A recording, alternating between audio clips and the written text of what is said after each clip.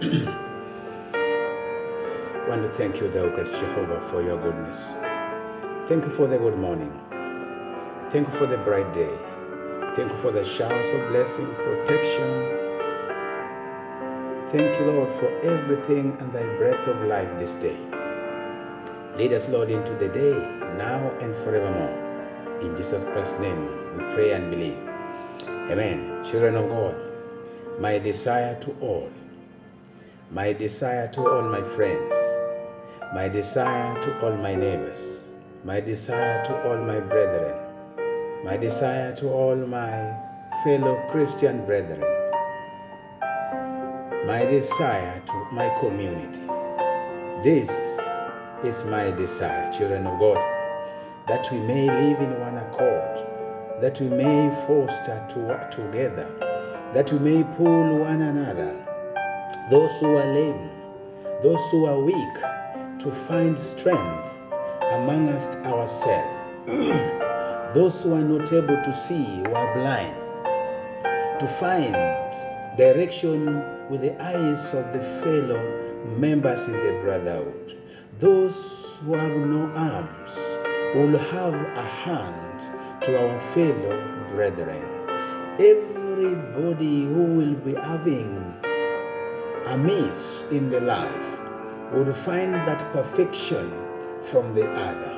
Child of God, this is my desire. The book of 1 Timothy, Paul is talking to his son, Timothy. He tells Timothy in 1 Timothy chapter 2, that therefore I want the men, wherever they are, that every time they go to pray, they raise their hands in holiness. The holy hand is raised without anger, without any disrepute. I also want women to dress modestly. This was the desire of Apostle Paul to his people. Dressing modestly and decently in propriety, adorning themselves not with elaborate hairstyle or gold or pearls or expensive clothes, while amongst the fellow women. There is no one under the sun who would wish to dress badly. There is no one under the sun who would wish to be singled out as one who does not know how to live modestly. Everybody loves good things. Everybody wants to be beautiful. Every lady, every woman, however young or old, would wish to be adored, would wish to be identified as beautiful. Every man, young man to old age, would always want to be seen and adored as handsome. No one would wish to be left out. But there is this desire of my heart, which is desire to Paul, that whenever we come before God, we already know we were made in the form and likeness of God. Our God was never ugly. Our God is never ugly. He is beautiful. He is handsome for men. And therefore, whenever we come to him, we need to come with the beauty that he created us in.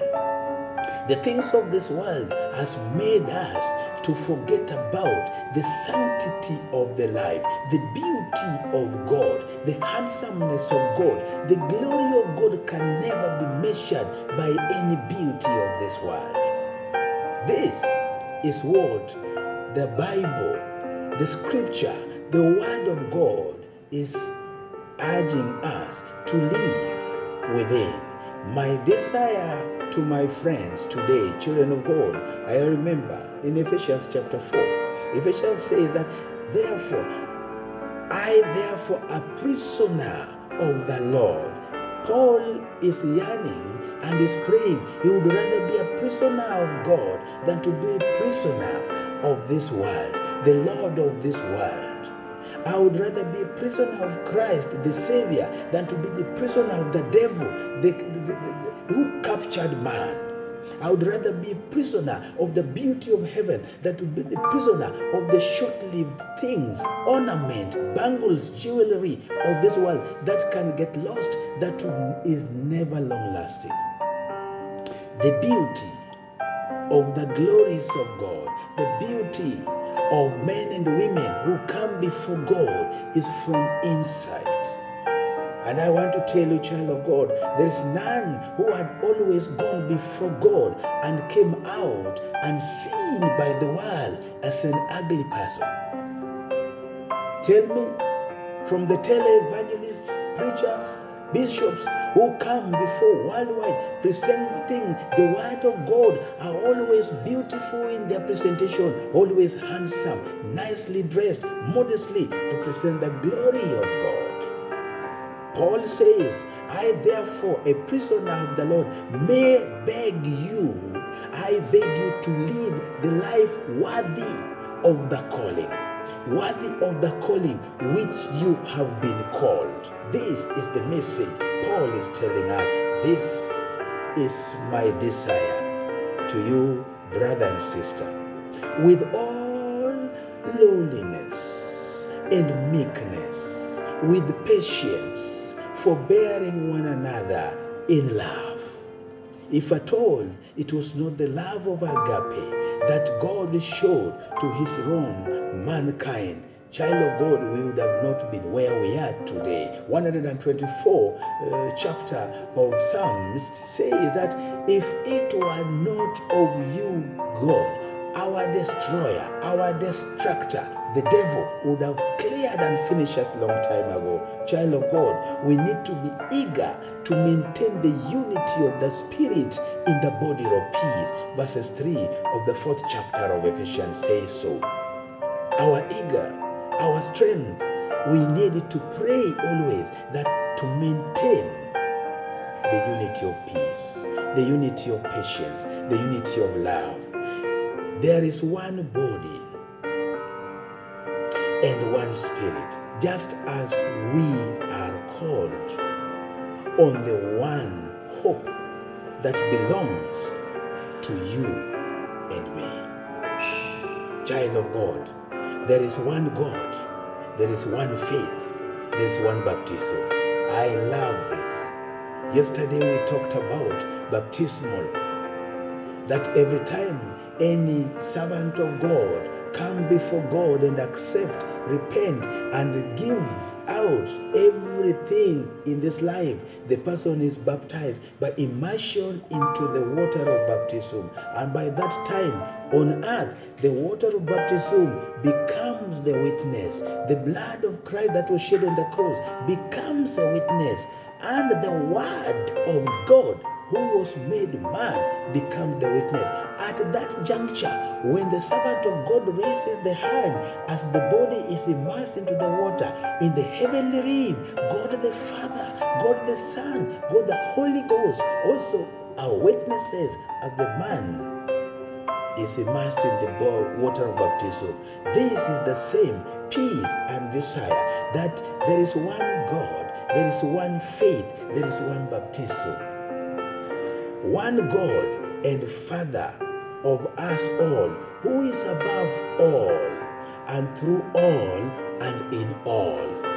Child of God, this is my grace. This is my desire, that the grace of God may cover us, may umbrella us, that everything we go out to do today, whatever we need in life today, may be a presentation as the fragrance, as the sacrifice we give before the Lord, not as a lamentation, but a thanksgiving prayer. God says, but grace was given to each of us according to the measure of Christ's gift.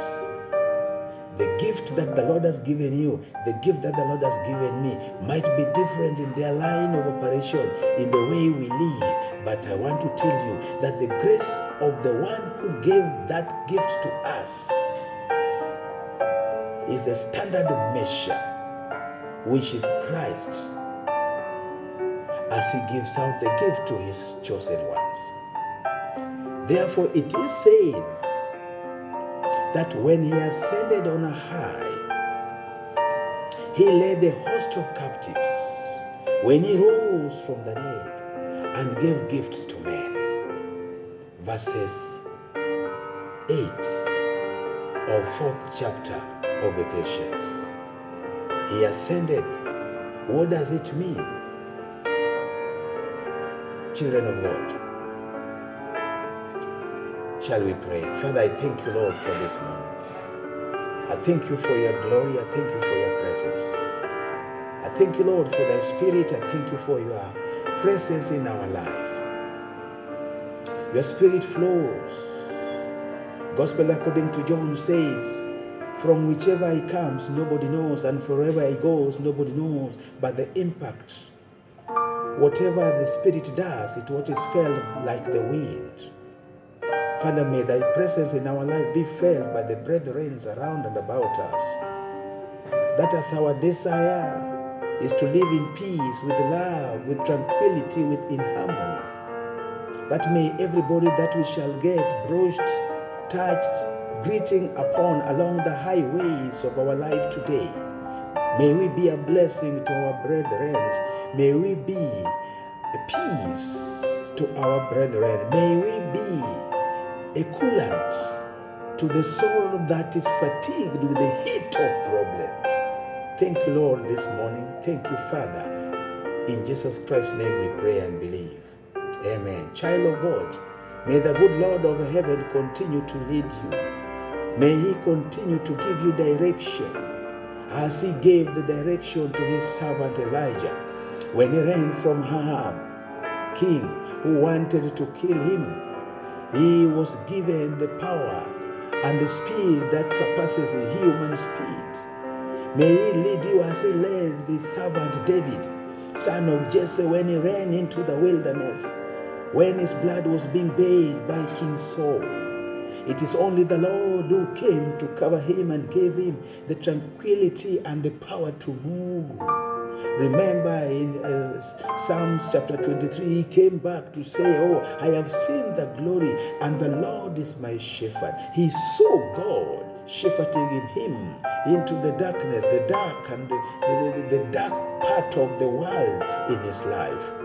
Child of God, if it were not the glory of God covering Nebuchadnezzar for 7 years into the wilderness, he lived like a beast.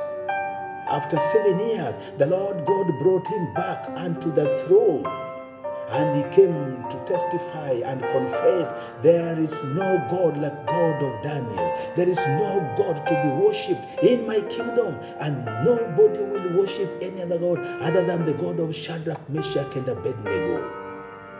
Child of God, may this God of ours, who have pulled us from the pool, from the mud of sad moment, from the mud of sleeping angry, from the mud of sleeping out into the cold, father, mother, son, daughter, brother, sister, may we come to recollect where we have come from. There's a moment your tears roll down your cheeks. Today, you might not be feeling okay, but you are better off than yesterday. May that be the anchor, the turning around, the point at which you come to say, this is my desire, to thank you, God. Let us thank him for the little he's given us today. And tomorrow is going to give us more of what we need today.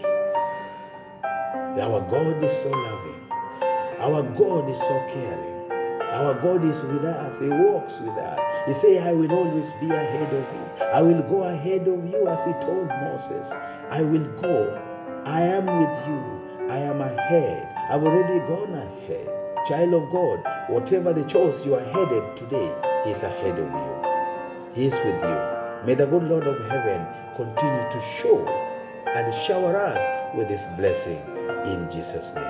Amen and amen. Be blessed, child of God. He is with you. He is with me. He is with all of us.